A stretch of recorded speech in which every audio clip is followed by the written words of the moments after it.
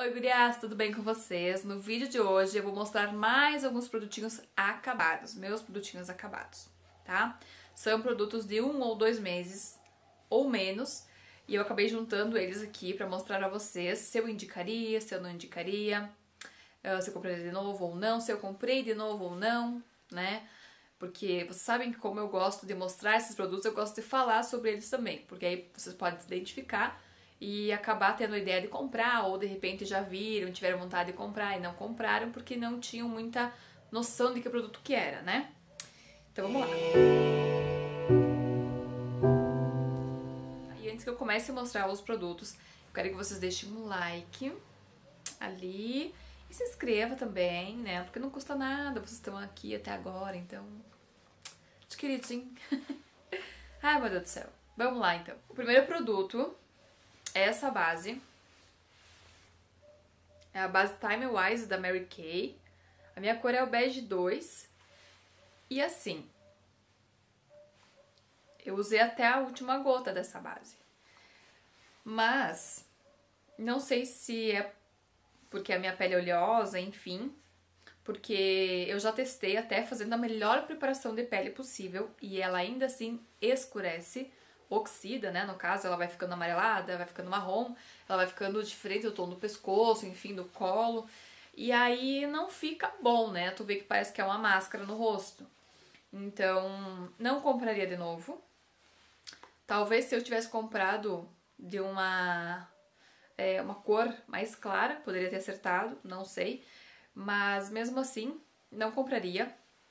E ela é muito pequena, eu acho que não sei, não me, assim, né, não foi aquele, uau, amei a base, né, que nem tem umas outras aí que o valor realmente compensa, né. Então eu acabei usando ela pra quê? Porque como ela oxida muito rápido, em questão de 1 hora nem, tu já vê que ela começa ali já a escurecer, né, tu tá realmente com o teu rosto escurecido.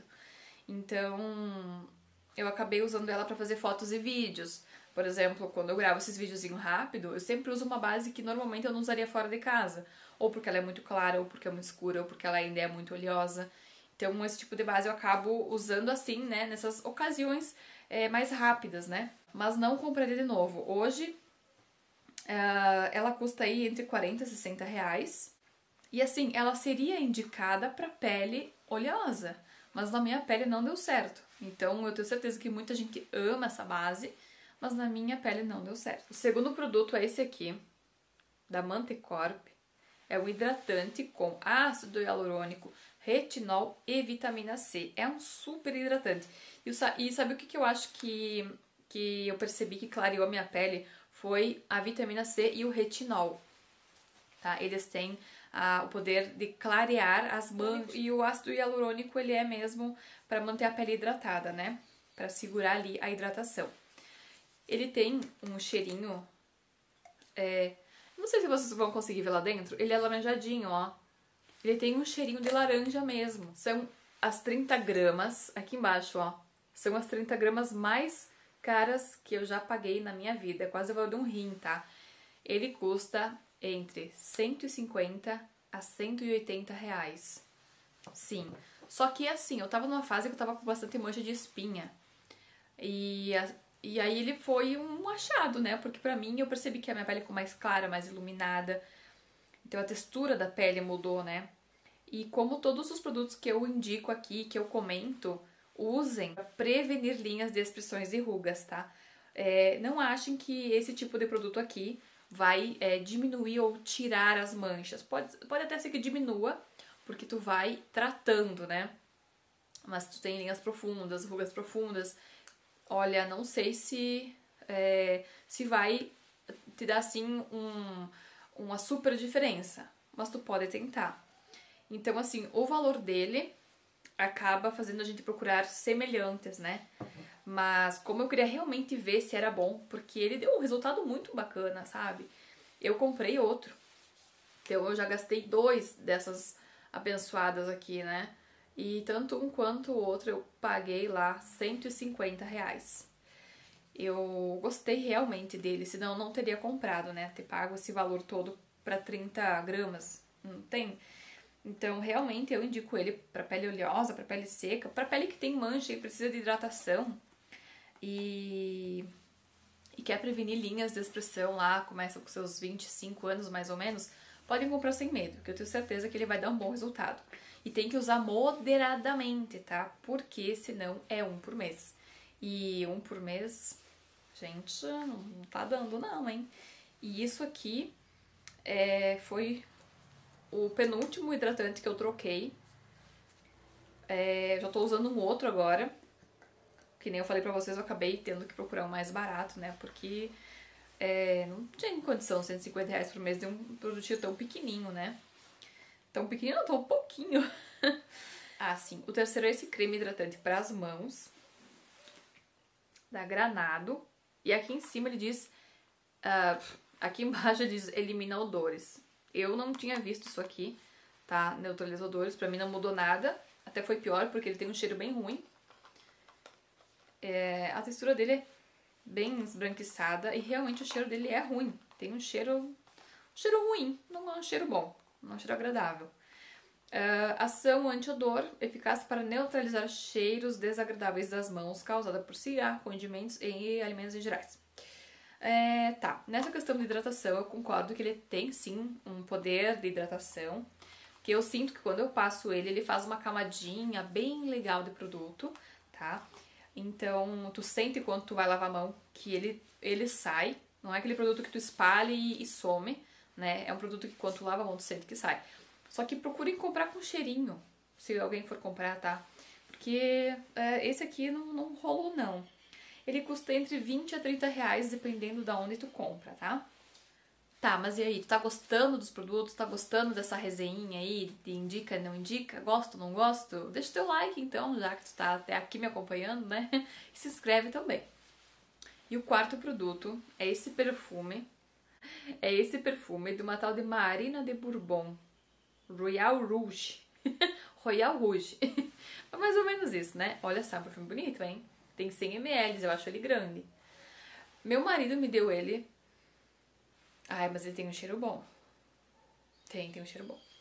Em 2016, quando a gente recém começou a namorar, e como eu gostava de perfumes doces, e ele não sabia muito bem ainda o meu gosto, ele acabou me dando esse perfume, mas eu acabei não usando muito. Porque confesso que ele tem um cheiro bem marcante, sabe? Um cheiro, assim, bem forte. É um cheiro forte. É, assim, esse tipo de perfume doce. Por exemplo, eu gosto de Lily. Eu gosto dos Luna Intense. Eu gosto desses perfumes mais quente e mais doce. E esse aqui já é um perfume, assim, bem forte. Não sei nem explicar. Vou até ver aqui as notas pra vocês. Deixa eu ver. As notas deles algumas são morango, limão verde, jasmim. E ele é um perfume considerado sensual. Então, assim, eu não compraria pelo valor, porque ele custa de 200 a 300 reais. Varia dos ml, né? Tem de 30 ml, 50, 100 ml, 75 e 150. Então, tudo varia, né? Mas acho que o mais caro custa 500 reais. É um perfume caro, né? Desculpa, amor, não pude aproveitar, né, essa riqueza toda. Sim, eu aproveitei depois de algum tempo, só que aí provavelmente já estava vencido, já passou da validade, e eu gosto de sempre deixar um pouquinho, sabe? De qualquer produto, eu falo acabado, mas sempre tem um restinho ali. Então vocês podem ver que nos outros vídeos que eu trouxe de acabados, tem um restinho de produto também.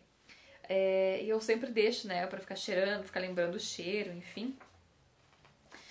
E assim, eu não compraria ele pelo cheiro forte e pelo valor, tá? Eu acho ele caro. Eu acho ele caro. E o último produto é esse hidratante aqui da Neutrogena, que é o meu favorito do momento, tá? Esse sim é um gel hidratante com ácido hialurônico. Ele acabou se tornando meu favorito porque também é um produto que quando eu uso, eu sinto diferença na pele. A pele pode, assim, ó, saiu do banho, aí eu uso aquele sabonete líquido com... Gente, esqueci o nome. Ácido salicílico. E ele seca um pouco a pele, né? Porque ele tira lá da uma oleosidade. E aí a pele fica um pouco seca. E aí no momento em que eu passo o tônico e esse aqui depois, eu já sinto que parece que a pele volta ao normal, sabe? É como se a pele murchasse e aí depois que passa o hidratante, ela dá aquela rejuvenescida. Super indico esse hidratante. Ele custa em média de 70 a 100 reais, também variando da onde você vai comprá-lo, né? Eu acredito que para prevenir e diminuir linhas de expressões, hidratar a pele, enfim, para prevenção, ele é ótimo, tá? Como eu sempre falo, não adianta vocês querer que um produto, enfim, só porque tem ácido hialurônico, porque tem vitamina C, faça milagres, porque não é assim que funciona. Quem tem uma pele boa hoje em dia, com uma certa idade, é porque cuidou desde lá da frente e veio, né, mantendo essa rotina de cuidados. Agora, se a tua vida inteira tu nunca usou protetor solar, tu nunca fez um skincare, tu nunca fez uma rotina e de ontem pra hoje tu quer que a tua pele fique boa usando esse tipo de produto, mesmo que ele seja ótimo e caríssimo, não vai funcionar. Pode ser que tu sinta uma melhora no aspecto da tua pele, né, na textura da pele, mas eu acho que a prevenção é o mais importante, tá? Sempre falo isso em todos os vídeos, indiferente do produto. Pode ser creme hidratante, pode ser para área dos olhos, pode ser para o cabelo, tudo que for prevenido, com certeza tem mais chances de se manter, né, aí por mais tempo, por mais tempo bonito, né? A gente se como é que se diz? A gente se mantém mais bonita por mais tempo, né, por mais anos. Então a gente vai envelhecer jovem, com uma pele bonita.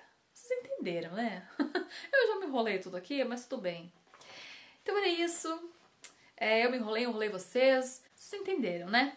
Então era isso. Eu espero que vocês gostem. Se vocês se identificaram com algum produto, deixem nos comentários. E até o próximo vídeo.